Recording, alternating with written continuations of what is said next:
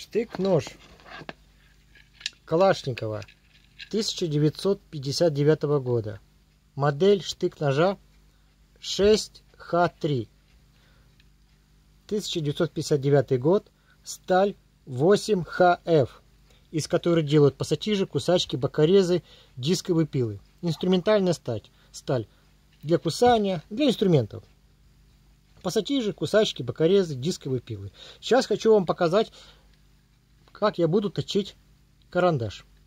Вот этим штыком-ножом, настоящий штык-нож, у которого было отрезано, вот тут колечко было отрезано, и здесь скоба такая для вот этого кожаного ремешка, чтобы с руки не соскальзывало. Вот можете посмотреть. Он был заточен обычным точилкой. Ручка была срезана, заужена, кнопка действует.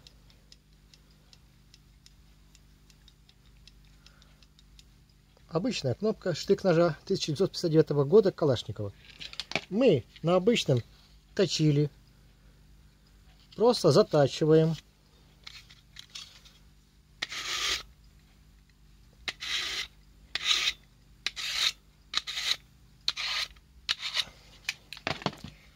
Берем еще надфилек. Немножко заострим. Обычный алмазный надфилек.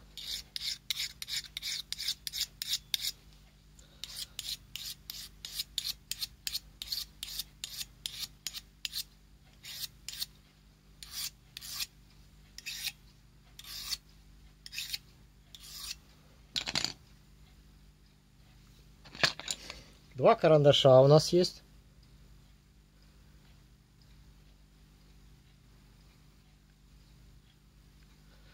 Сейчас мы отпилим карандашик пилой.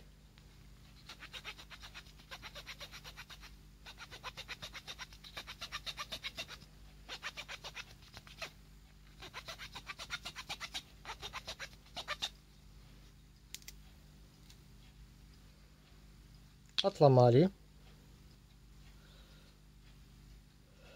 И сейчас заточим.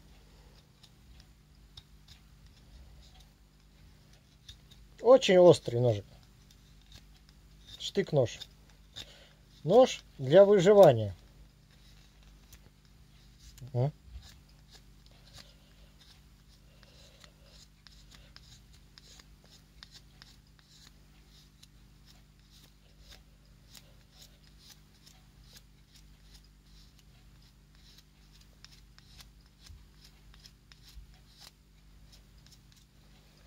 Так, смотрим.